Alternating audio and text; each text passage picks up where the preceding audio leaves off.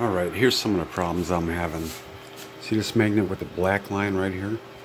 I'm going to give it a little push, see what happens. Okay, you see how far that went?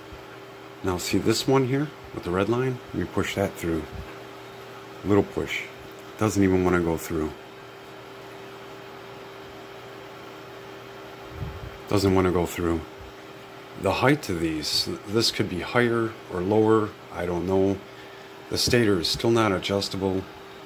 I'm not going to be able to use this design because there's no way I can make the stator plate adjustable. I'm going to need something that goes completely over the top, where the stator plate is actually mounted on the top. That's going to take me a while to do.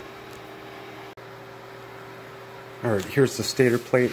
As you see, I'm not even sure if the length is correct. It might have to be an inch or two longer or even shorter, but an adjustable one would really be nice. And the way it is right now, you can see even right here, there's a little gap in there, and this wheel was sanded perfect.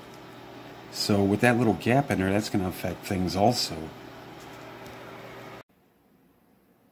Alright, so the new stator, like I said, it would go around the whole thing, and at the top I'd have all these points to make adjustments on the stator plate, because without being able to adjust that plate, I'm not going to have a snowball's chance in hell in getting this to work, even if it will work. So I'm going to have to scrap this idea right here, this part. You know, I went into this thing with about 99% sure it wasn't going to work, and 1% sure. I'm still at that, and I'm still going to try, but it's just going to take a lot longer because now I got to get wood, and it's going to be a mess. It's going to take a bit.